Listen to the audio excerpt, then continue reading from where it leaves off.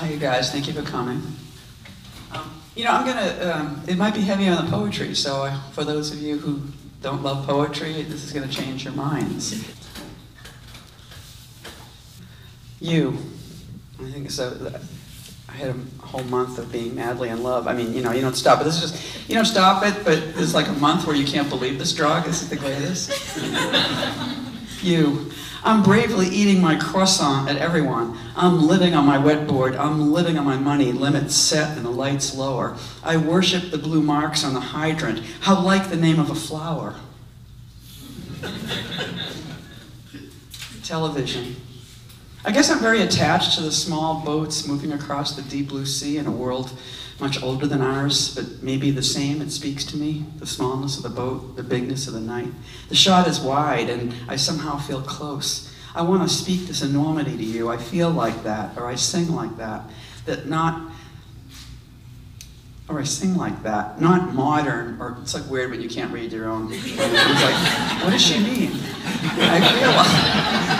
I feel like that, or I sing like that, not modern or loose at all. I'm loose like a tiny boat in a wide cove, opening out into a bigger water, a bigger body of water. I relish the small ripples like lines that hold my boat. It's so quiet in the morning. I imagine myself seen, and what's seeing me is a forlorn love. Can you understand this at all? It's kind of lost in a color or a tone, something really old and bound up with everything in the moving picture, and then I am gone. It changes into day or a cartoon, but for the stretch of that voyage, I am known.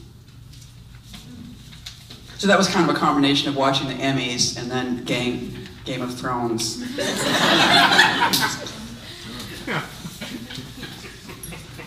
You know, you get a new computer and you're enraged that you have to teach it all the same and you were like, come on.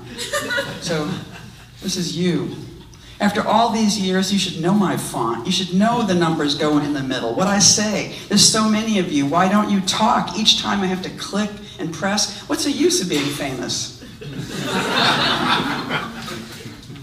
This one's called Kitchen Holidays. The kettle whistling, and I'm peeling an orange. I'm gonna finish in the air of this wild horn. And I splash the boiling water into the French press, splattering water, splashing grains. I'm such an oaf. I wanted to be here with you. It's weird when you're moved by your own work. Sometimes I cry. It's incredible.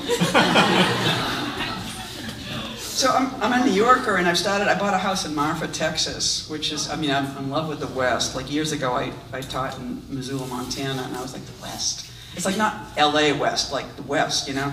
So this is a poem, it's called Western Poem.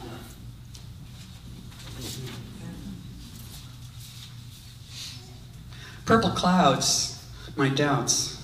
Iridescent cream, my loss. Purple mountains, my friends. Buzzards circling overhead, my hopes. Birds singing, jagged singing, my indecision.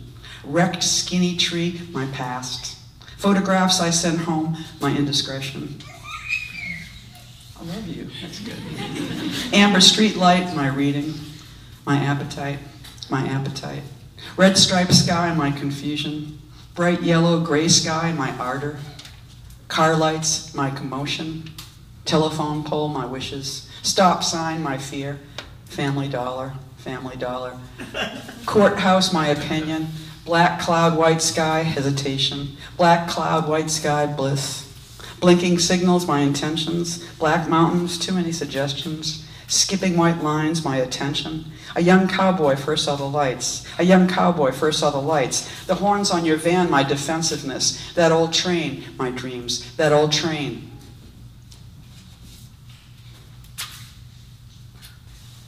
So this, I'm going to read a little teeny piece of the Shannon.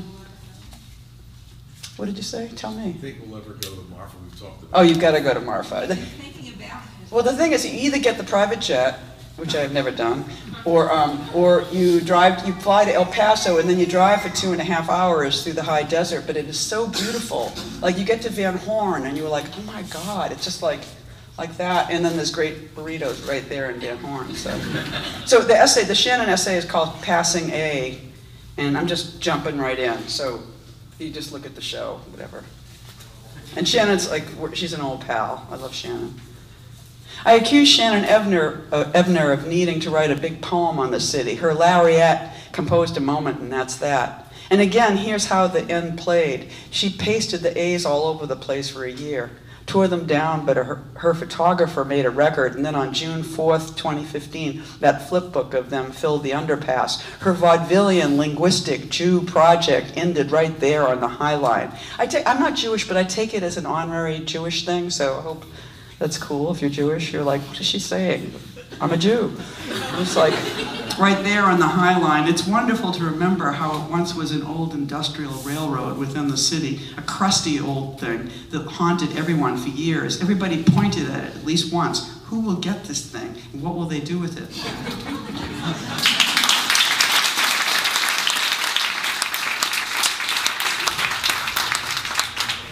What is your editing process like? Are you constantly editing things even after they've been published and sort of like putting old things with new things, or no? Is it like it's a done deal after it's once it's published, because I feel like you just have to move on some level, and I feel like in order to write new things, I have to regard those as sort of dead in the water in a way, you know.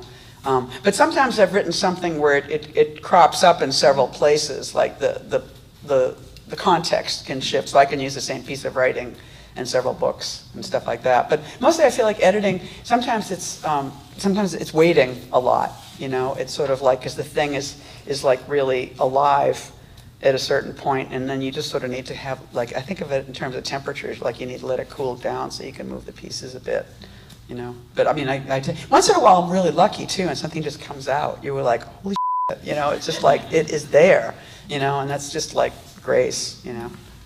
But usually it's patches of that. Like, I think you start a novel, you write like 10 pages, and you're like, oh my God, this is gonna be so easy, you know?